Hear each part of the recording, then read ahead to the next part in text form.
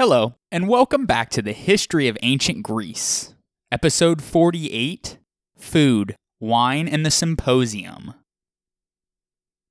Food played an important role in ancient Greek thought. Herodotus, for example, identified people partly in terms of the food that they ate and what they drank. The Greek authors, including Herodotus, Ctesias, and Strabo, took pleasure in describing the decadence of non-Greek barbarians, in contrast to the Greeks, who stressed the austerity of their own diet. Ancient Greek cuisine was characterized by its frugality, partly because of the physical and climatic conditions of the country, and partly because this agricultural hardship was held as virtuous. While they did not ignore the pleasures of eating, they valued the simplicity. Their diet was founded on the so-called Mediterranean triad: wheat, olive oil, and wine. Our knowledge of ancient Greek cuisine and eating habits is derived mostly from Aristophanes' comedies and quotes of other comedians and authors, preserved by a 3rd century AD grammarian named Athenaeus in his work called the Deipnos Sophistae, or Dinner Party, as well as artistic evidence provided by black and red figure vase paintings and terracotta figurines. Over time, more and more Greeks presented themselves as food connoisseurs. From the Hellenistic period onward, the Greeks, at least the rich, no longer appeared to be any more austere than the others. The cultivated guests of the feast hosted by Athenaeus in the 3rd century AD devoted a large part of their conversation to wine and gastronomy. They discussed the merits of various wines, vegetables, and meats, mentioning renowned dishes and great cooks. The ancient Greeks consumed 3 to 4 meals a day. Breakfast, or akratismos, consisted of barley bread dipped in wine, known as akratos, hence the name of the meal, and was sometimes complemented by figs or olives. They also ate a sort of pancake, called taganitis, which derived from taganon, meaning frying pan. Taganites were made with wheat flour, olive oil, honey, and curdled milk. Another kind of pancake, stytites, from stytenos, meaning of flour or dough. Stytites were topped with honey, sesame, and cheese. A quick lunch, called aristone, was taken around noon, or the early afternoon. Dinner, or deipnon, was the most important meal of the day, and was generally taken at nightfall. An additional light meal, called hesperisma, was sometimes taken in the late afternoon. Aristodeipnon, literally lunch dinner, was sometimes served in the late afternoon instead of dinner. Men and women took their meals separately. When the house was too small, the men ate first and then the women after them. Slaves waited for the family at dinners. Aristotle notes that the poor, who had no slaves, would ask their wives or children to serve the food. Respect held for the father here is obvious. The ancient Greek custom of placing terracotta miniatures of their furniture in children's graves gives us a good idea of the style and design of how they dined. The Greeks normally ate while seated on chairs, and benches or couches were used for banquets. The tables, high for normal meals and low for banquets, were initially rectangular in shape. By the 4th century BC, the usual table was round, often with 3 animal-shaped legs, such as lion's paws. Loaves of flatbread could be used as plates, but terracotta bowls were more common. Dishes became more refined over time, and by the Roman period, plates were sometimes made out of precious metals or glass. The use of the fork was unknown, though, as people ate with their fingers. Knives, however, were used to cut the meat, and spoons could be used for soups. Pieces of bread, called apomagdalia, sometimes were used as a substitute for the spoon, to soak up the food, or even as a napkin to wipe one's fingers with. Bread formed a major part of the diet, and some variant of it was eaten at every meal. The 2 main grains were wheat, called sitos, and barley, or krithe. Wheat grains were softened by soaking in water, then either reduced into gruel or pounded into flour, called aliata, and kneaded and formed into loaves, called artos, or flatbreads, either plain or mixed with cheese or honey. Leavening was known, and the Greeks later used an alkaline, called nitron, or wine yeast, as a leavening agent. Dough loaves were baked at home in a clay oven, called ipnos, setting on 3 legs. The stone oven would not appear until the Roman period. A simpler method consisted of putting lighted coals on the floor and covering the heap with a dome-shaped cover called panagios. When it was hot enough, the coals were swept aside. The dough loaves were placed on the warm floor. The cover was put back in place, and the coals were heaped around the side of the cover. This method is still traditionally used in Serbia and elsewhere in the Balkans, where it is called krapulja, or sack. In the 6th century BC, Solon had prescribed that leavened bread be reserved for feast days, but by the end of the 5th century BC, leavened bread was sold at the agora, though it was quite expensive. Wheat was difficult to grow in Mediterranean climates, and thus the bread made from it was associated with the upper classes in the ancient Mediterranean, while the poor ate coarser, darker breads made from barley. Although it was more difficult to make bread from, barley was much easier to produce, and it provided a nourishing, but very heavy bread. Because of this, it was often roasted before milling, producing a coarse flour, called alfita, which was used to make matzah, the basic Greek dish. In his play The Peace, Aristophanes employs the expression "eisthein Christos monas," literally to eat only barley, with a meaning equivalent to the English phrase, a diet of bread and water. Many recipes are known for matzah.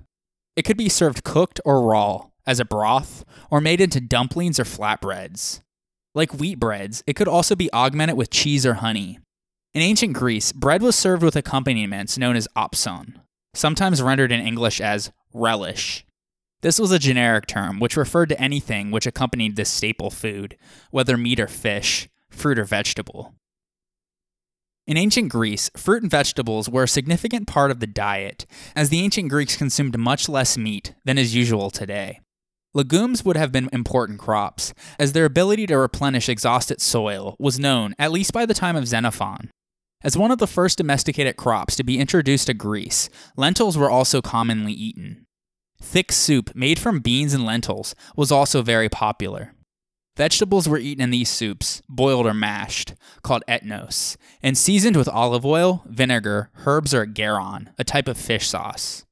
In the comedies of Aristophanes, Heracles was often portrayed as a glutton with a fondness for mashed beans. Poorer families ate oak acorns called balanoi. Raw or preserved olives were a common appetizer. In the cities, fresh vegetables were expensive, and therefore the poorer city dwellers had to make do with dried vegetables. Lentil soup, called fake, was the workman's typical dish, whereas cheese, garlic, and onions were the soldier's traditional fare. In Aristophanes' piece, the smell of onions typically represents soldiers, and so the chorus, celebrating the end of the war, sing, quote, "Oh, joy, joy, no more helmet, no more cheese nor onions." End quote. Fruits, either fresh or dried, and nuts were eaten as dessert. Important fruits were figs, raisins, and pomegranates. Athenaeus describes a decadent dessert made of figs and broad beans. Dried figs were also eaten as an appetizer, or when drinking wine.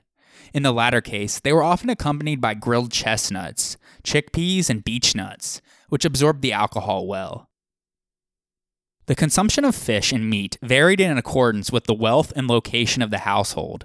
In the country, hunting, primarily trapping, allowed for consumption of birds and hares. Peasants also had farmyards to provide them with chickens and geese. Slightly wealthier landowners could raise goats, pigs, or sheep.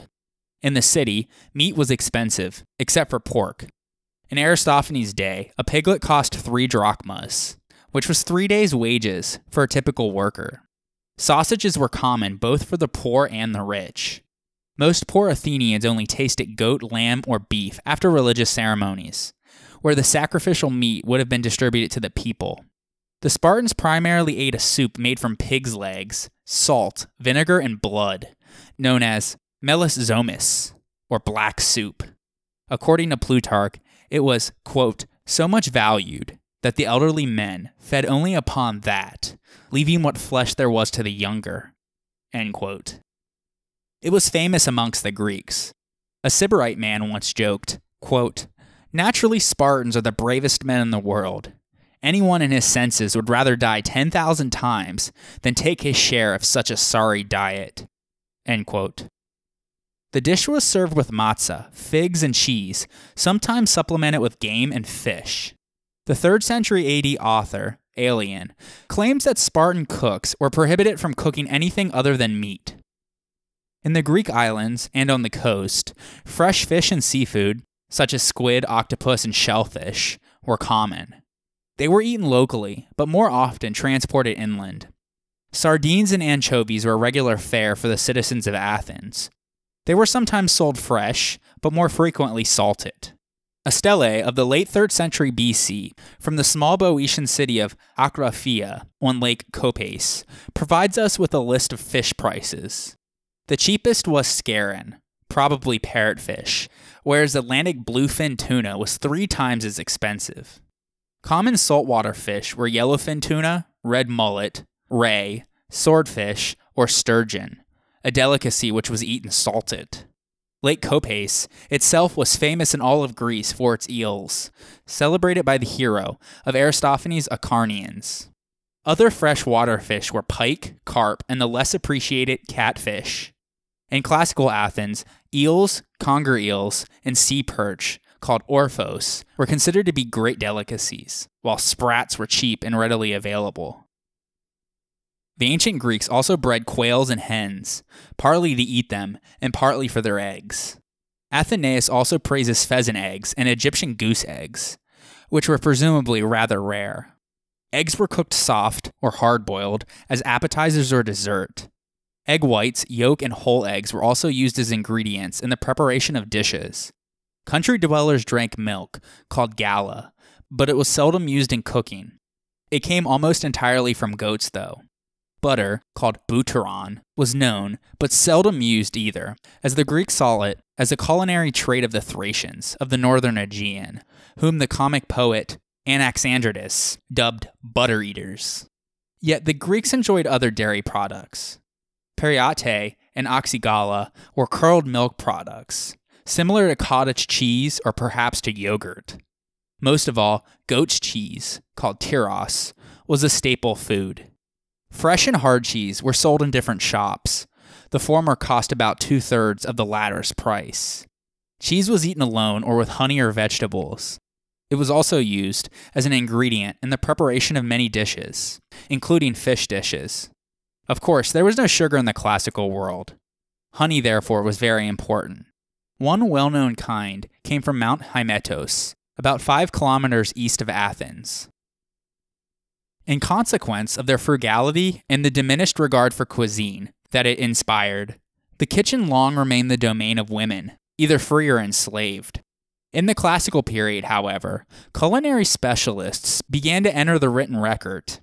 Both Aelian and Athenaeus, albeit disapprovingly, mention the 1,000 or so cooks who accompanied Smindri of Sybaris on his voyage to Athens at the time of Cleisthenes. Plato in his Gorgias mentions, quote, Therion the cook, Mithekos the author of a treatise on Sicilian cooking, and Cerambos the wine merchant, 3 eminent connoisseurs of cake, kitchen, and wine, end quote. Some chefs also wrote treatises on cuisine. Mithekos was a cookbook author of the late 5th century BC who is credited with bringing knowledge of Sicilian gastronomy to mainland Greece. Specifically, he worked in Sparta, from which he was expelled as a bad influence, and then in Athens. He earned an unfavorable mention in Plato's dialogue, Gorgias, as we previously noted. Mithekos' cookbook was the first in Greek. In fact, he is the earliest cookbook author in any language whose name is known. One recipe survives from it, thanks to a quotation recorded by Athenaeus. It is in the Doric dialect of Greek, appropriate both to Greek Sicily and to Sparta, and describes, in one line, how to deal with tania, or the red band fish, saying, quote, Tania, gut, discard the head, rinse, slice, add cheese and olive oil, end quote. The addition of cheese seems to have been a controversial matter.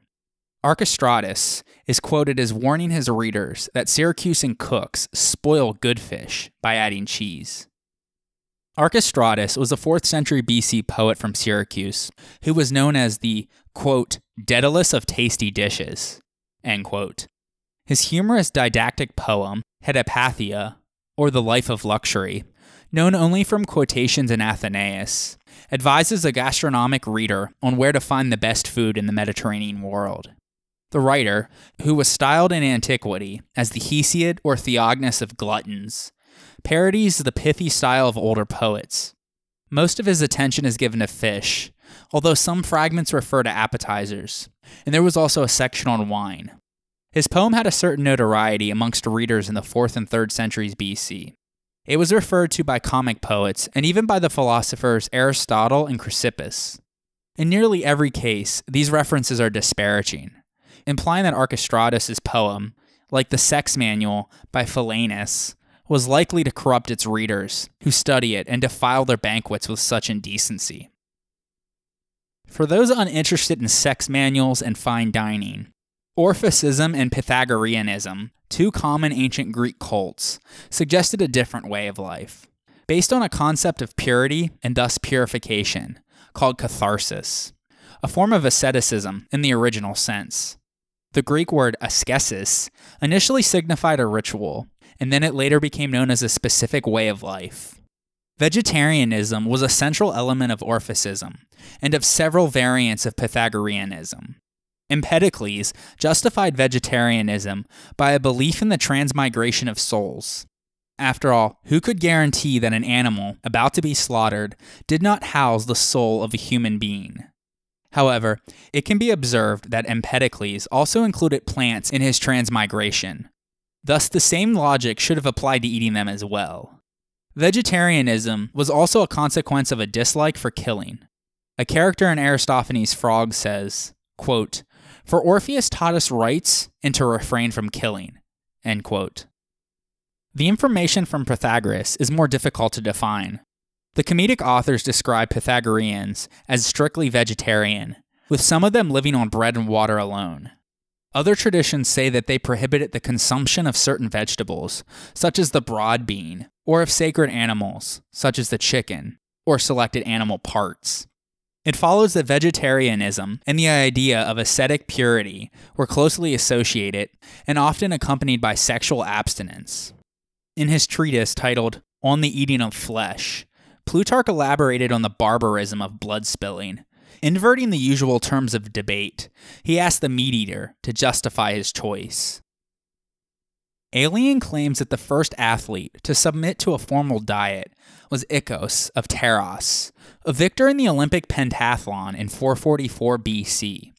However, Olympic wrestling champion Milo of Croton was already said to eat 20 pounds of meat and 20 pounds of bread and to drink 8 quarts of wine each day. Before his time, athletes were said to practice xerophagia, from xeros, or dry, and phagos, or food, and thus it was a diet based on dry foods, such as dried figs, fresh cheese, and bread. Pythagoras, either the philosopher or a gymnastics master of the same name, was the first to direct athletes to eat meat only. Trainers later enforced some standard diet rules. In order to be an Olympic victor, quote, "You have to eat according to regulations. Keep away from desserts. You must not drink cold water, nor can you have a drink of wine whenever you want." End quote. It seems this diet was primarily based on meat, for Galen, in the 2nd century AD, accused athletes of his day of, quote, "always gorging themselves on flesh and blood." End quote. The most widespread drink was water. Fetching water was a daily task for women. Though wells were common, spring water was preferred. It was recognized as nutritious because it caused plants and trees to grow, and also as a desirable beverage. Pindar called spring water as agreeable as honey. According to Athenaeus, the Greeks would describe water with such adjectives as robust, heavy or light, dry, acidic, pungent, wine-like, and so forth. One of the characters in a play, by the comic poet Antiphone, claimed that he could recognize Attic water by taste alone. Athenaeus states that a number of philosophers had a reputation for drinking nothing but water, a habit combined with a vegetarian diet. The Greeks also drank kykeon, from the verb kikeo, meaning to shake or mix, which is both a beverage and a meal. It was a barley gruel, to which water and herbs were added. Used as a ritual beverage in the Eleusinian mysteries, kykeon was also a popular beverage, especially in the countryside. Theophrastus, in his Characters, describes a boorish peasant as having drunk much kykeon and inconveniencing the ecclesia with his bad breath. Kykeon also had a reputation as a good digestive, and as such, in Aristophanes' piece, Hermes recommends it to the main character who has eaten too much dried fruit. The usual drinking vessel was the skyphos, which was made out of wood, terracotta, or metal. They also used the kylex, a shallow bowl, and for banquets, the kantharos, a deep cup with handles, or the rhyton, a drinking horn often molded into the form of a human or animal head. The most common style of wine in ancient Greece was sweet and aromatic, though drier wines were also produced. Color ranged from darkish red to pink to nearly clear white. Oxidation was difficult to control, which meant that many wines did not retain their quality beyond the next vintage. However, wines that were successfully stored well and were able to age were highly prized. The 5th century BC comedian Hermippus described the best mature wines as having a bouquet of violets, roses, and hyacinth. He also joked that Greek women liked their wine old, but their men young.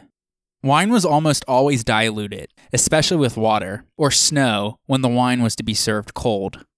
The Greeks believed that only barbarians drank unmixed or undiluted wine, called akraton, and this practice was likely to lead to madness and even death.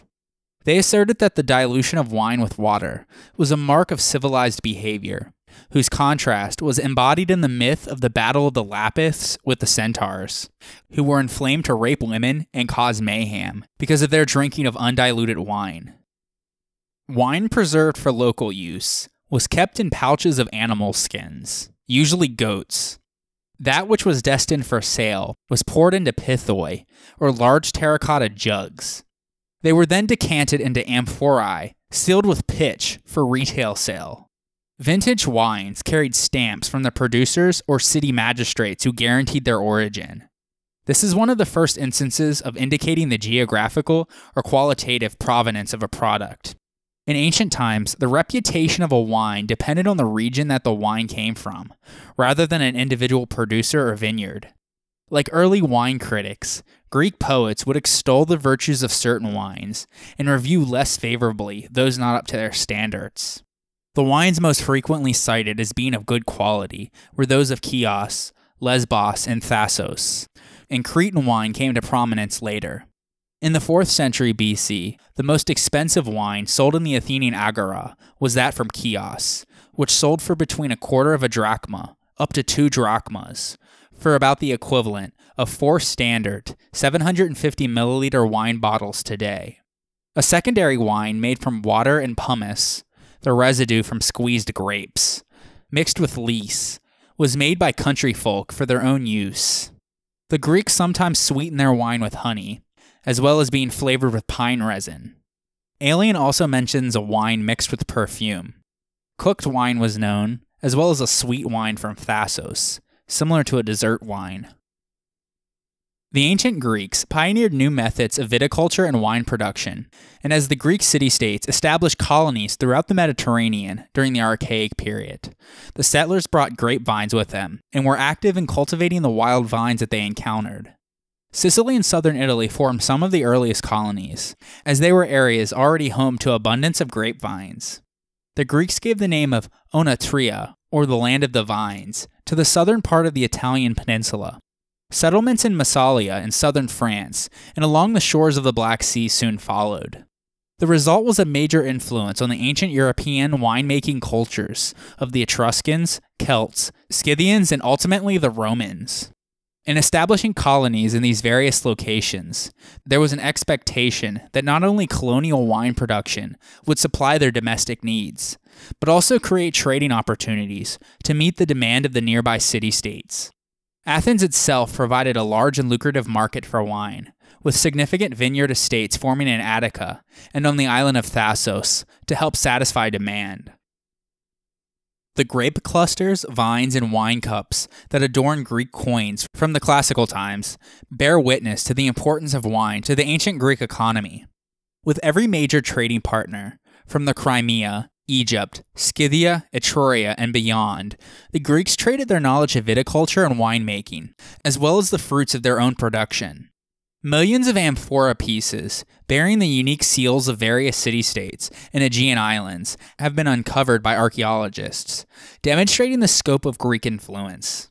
A shipwreck discovered off the coast of southern France included nearly 10,000 amphorae containing nearly 300,000 liters, or 79,000 gallons, of Greek wine, presumably destined for trade up the Rhone and Saône rivers into Gaul. It is estimated that the Greeks shipped nearly 10 million liters of wine into Gaul each year through Massalia. In 1929, the discovery of the so-called Vix grave in Burgundy, which had never been looted, included several rich artifacts demonstrating the strong ties between Greek wine traders and local Celtic villagers. The most notable of these was a large Greek-made crater, destined to hold over 1,000 liters, or 260 gallons, of wine. Standing 1.63 meters, or 5 feet 4 inches high, it is the largest known metal vessel from the period. During the 6th and 5th centuries BC, the Vix settlement sat on an agriculturally rich plain and appears to have been in control of an important trading node, where the Seine crossed the land route leading from the Mediterranean to northern Europe. In addition to its significance as a trade commodity, wine also served important religious, medical, and social purposes in ancient Greek society.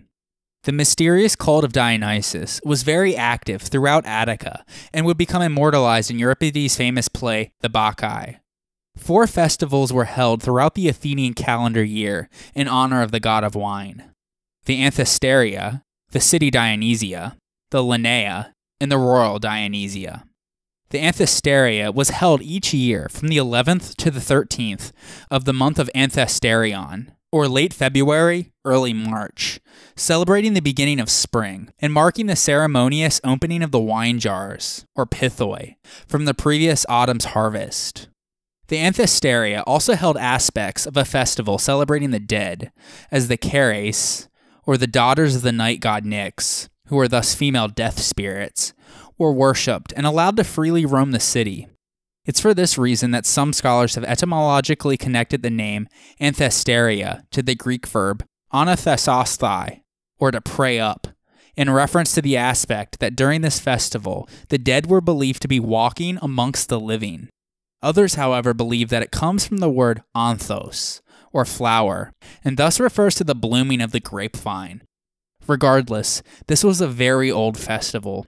Thucydides even notes that it was more ancient than both the city and royal Dionysia.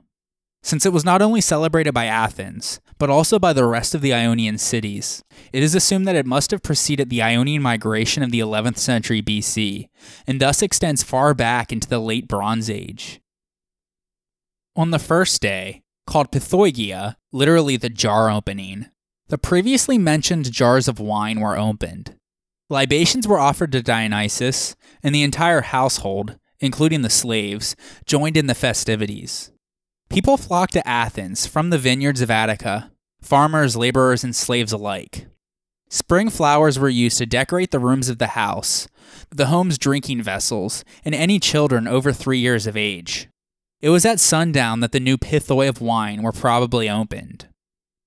On the second day, called Koi, literally the pouring, the merrymaking continued. People dressed themselves merrily, some in the figures of Dionysus' entourage, the satyrs, and paid a round of visits to their acquaintances. According to Aristophanes and his Acarnanians, drinking clubs held contests to see who could drain their wine cups the most rapidly. Others poured libations on the tombs of deceased relatives. It also included what has been described as a rite of passage for little boys who had reached the age of 3, the usual age of weaning. They were crowned with spring flowers and given presents, including miniature versions of the wine jugs, called kois. The giving and the receiving of a child's first jug was a significant event in family life. Infants who died before they could participate were sometimes buried with these jugs, which are often painted with scenes of chubby boys, all but naked except for their amulet strings, playing with small dogs, riding in carts, or making offerings of libations and cakes.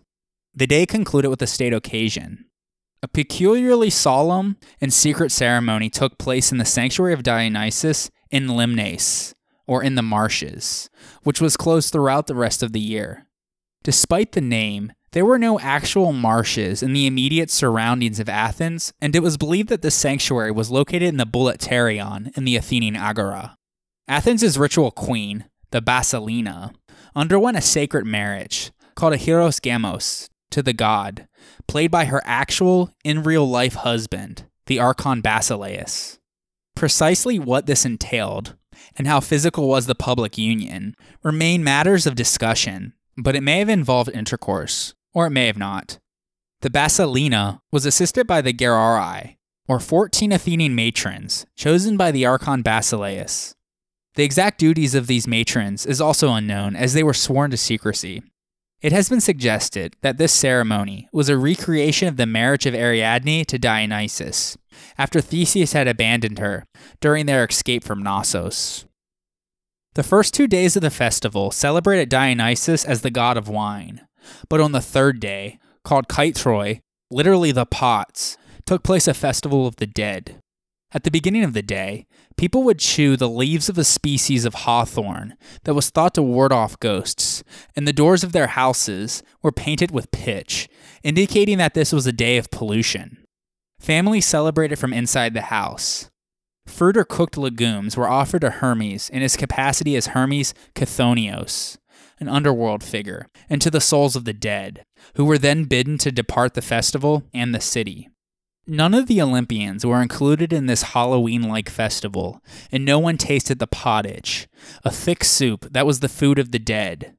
Although no performances were allowed at the theater, a sort of rehearsal took place, at which the participants for the ensuing dramatic festival were selected. That dramatic festival, known as the City Dionysia, included theatrical performances of both comedies and tragedies in honor of the god of wine. We will cover this festival and tragedy in greater detail on the next episode. The medicinal use of wine was frequently studied by the Greeks, including Hippocrates, who did extensive research on the topic. Adding thyme, pennyroyal, and other herbs as needed, he used wine as a cure for fevers, to ease recovery, and as a disinfectant. He also studied the effect of wine on his patient's stool. Various types of wine were prescribed by Greek doctors for use as an analgesic, diuretic, tonic, and digestive aid. The Greeks were also aware of some negative health effects, especially those arising from the consumption of wine beyond moderation.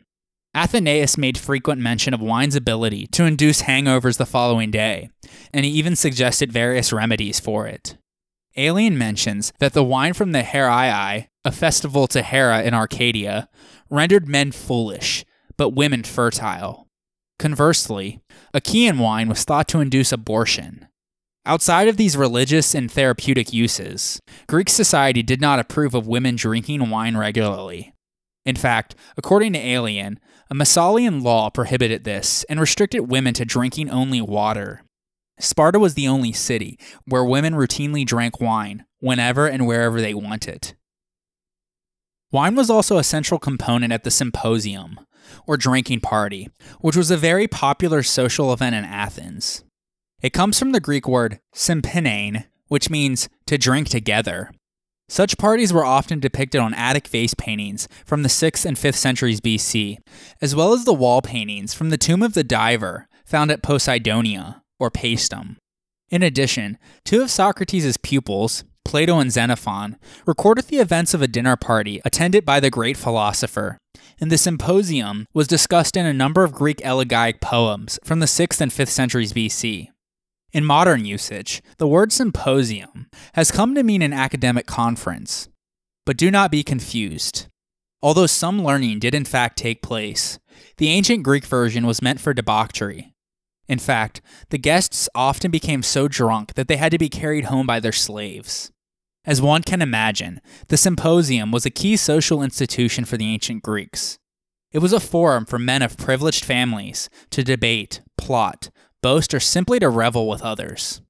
They were frequently held to celebrate the introduction of young men into the aristocratic society, as well as other special occasions, such as to honor victors in athletic and poetic contests. Plato's Symposium, for example, was in honor of the poet Agathon on the occasion of his first victory at the theater contest in the Dionysia of 416 BC. The celebration, though, was upstaged by the unexpected entrance of the man who at that point was the toast of the town, the young Alcibiades, who dropped in drunkenly and nearly naked after leaving another symposium. So as we can see, although these parties were private affairs, gatecrashing was quite common. Etruscan art also shows scenes of banqueting similar to Greek symposia. However, one major difference is that Greek women of citizen status were not permitted to participate, where in Etruria they were.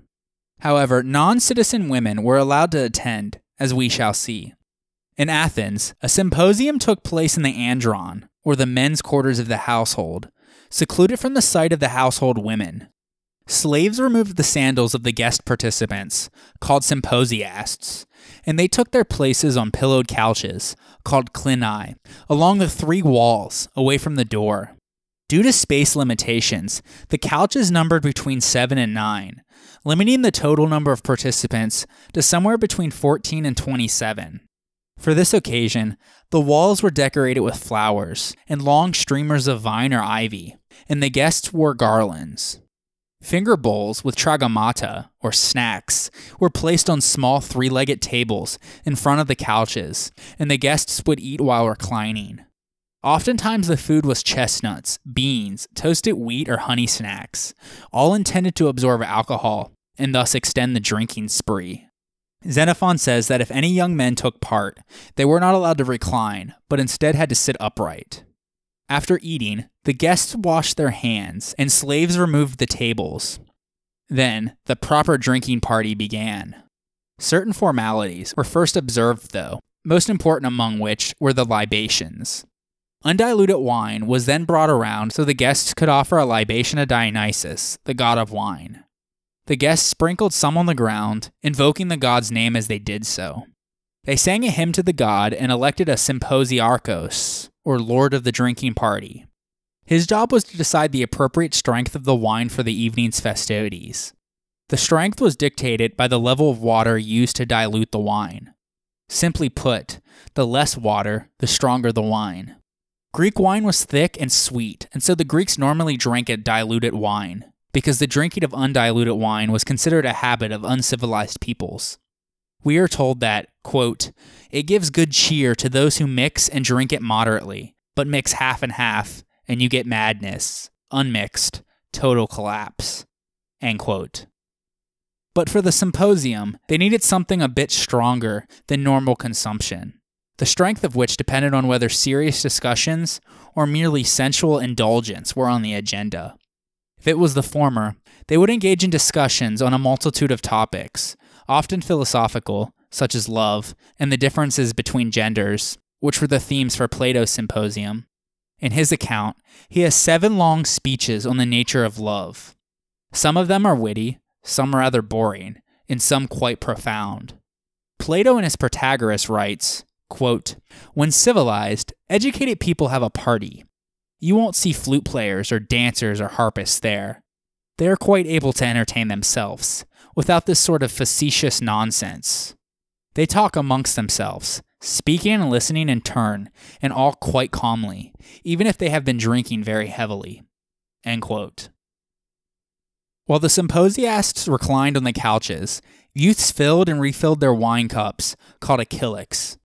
The wine was drawn from a crater, a large jar designed to be carried by 2 men, and served from pitchers, called oinokoi, in a fragment from a play titled Dionysus by the 4th century BC comedian Eubulus. Dionysus describes proper and improper drinking, saying, quote, "For sensible men, I prepare only 3 craters, one for health, which they drank first, the second for love and pleasure, and the third for sleep. After the third one is drained, wise men go home. The 4th crater is not mine anymore. It belongs to bad behavior. The 5th is for shouting. The 6th is for rudeness and insults. The 7th is for fighting. The 8th is for breaking the furniture. The 9th is for vomiting. And the 10th is for madness and unconsciousness." End quote. This seems like a very accurate description to me, and it's a bit reassuring to realize that some things never change. In keeping with the Greek virtue of moderation, though, the Symposiarchos was supposed to prevent the festivities from getting out of hand, but Greek literature and art often indicate that the 3rd crater limit was not usually observed. The quantity of bowls to represent moderation is a recurring theme throughout Greek writing.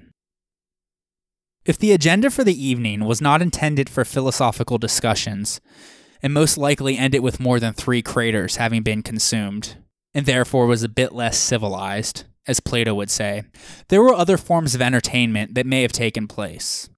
Xenophon's account of the Symposium is a bit more relaxed and probably more realistic. It begins with a professional funny man arriving uninvited and trying to amuse the other guests by telling jokes. When his 3rd joke fell flat, he covers his head with his cloak and bursts into tears. This raises a laugh, and the party goes on. A sort of cabaret is brought on, 2 girls and a boy, who dance and play the flute and the lyre. There are acrobatics too. Xenophon writes, quote, "After this, a circular frame was brought in, with upright swords set around its rim. The dancer did somersaults into the frame and out of it again over the swords, so that the spectators were afraid she would injure herself. But she completed the performance confidently and safely." End quote. While Xenophon describes one particular party, each was likely very different, and the excitement of what the host had planned was probably part of the allure. Although free women of status did not attend symposia, high-class female prostitutes, called hetairai, and entertainers were hired to perform, consort, and converse with the guests. Poetry and music were central to the pleasures of the symposium. Among the musical instruments played was the aulos, a Greek flute-like instrument. It was common to have at least one flute girl at the party, and they are shown on vases performing in the nude. Also, a boy and a girl slave typically would perform an erotic dance portraying Dionysus' love for Ariadne. When stringed instruments were played, it was usually the barbiton, which essentially was a bass version of the kithara. Poetry was often recited, either what a guest had made up himself or passages from well-known poets. Another feature of the symposia were scholia, or drinking songs, of a patriotic or bawdy nature that were accompanied by the lyre. They were performed competitively, with one symposiast reciting the first part of a song, and another expected to improvise the end of it, implementing puns, jokes, or in some way cleverly modifying the former song. The fact that many scholia were written by poets such as Alcaeus, Anacreon, Praxilla, Simonides, Sappho, and Pindar shows in what high esteem scholia were held by the Greeks. The so-called Scholion of Seklios, which is dated much later to the Hellenistic period, has been found with the original music in the ancient Greek notation, and thus is the oldest complete example of ancient Greek music that we have. But it shows us that these scholia, poetry, music, and the symposium were very connected in Greek society. So as we can see, as the symposiasts drank, they engaged in discussions, sometimes lighthearted, sometimes philosophical, enjoyed musical performances, and engaged in song singing. But of course, then as in now, we couldn't have anything drinking related without turning into an agon, or competition. And the Greeks, as well as the Etruscans, especially loved to play a specific drinking game, called katapos. The game appears to have been of Sicilian origin, but spread to Greece and became especially fashionable at Athens. Very many classical poets and dramatists make allusion to the game, and it appears on vases from the era. The rules were simple. The player leant on his left elbow and held his kylix in his right hand. His left hand had to remain stationary. With his right hand, hooking his right index finger into the front handle of his kylix, he swirled the dregs of his wine around and around in the cup. Once he achieved enough momentum, then he flung the wine at a target across the room. The object was to hit a tiny statuette, called a plastinx, that balanced on top of a small bronze stand with its arms outstretched. Halfway down the stand was a larger disc, called the manes. To be successful, the player had to knock off the plastics in such a way that it would fall to the manes and make a bell-like sound. Both the wine thrown and the noise made were called latax. Much like with modern beer pong, ringing the disc and thus winning was a source of pride for them. Throwing too much wine so that some spilt during its passage through the air was a disqualifier, and much like spilling your beer at a party, it was most likely a party foul. Players were also judged by the elegance of their throwing as much as by their accuracy. Although the game involved a great deal of dexterity and sheer luck, like all games in which the element of chance found a place, it was regarded as more or less ominous of the future success of the players, especially in matters of love. And of course, the excitement was sometimes further augmented by monetary bets. So basically, just to wrap it all up, at the Symposia, participants drank, played music, sang songs, played games, told stories, and oftentimes flirted, either with female hetairai, younger slaves, or even amongst themselves, all in a spirit of competition and conquest. They competed in wit and argument, in poetry and learning, and in eroticism, while strutting their wealth, status, and social solidarity. Some vases and wall paintings show scenes of homoerotic activity, where the emphasis seems to be on drinking and gaming as a preamble to sex. And so that's the Symposium, one of the famous celebrations of Dionysus to come out of antiquity. On the next episode, we will take a look at another example of the pleasures of Dionysus. So join me next time on the history of ancient Greece, episode 49, Theater and the Dionysia.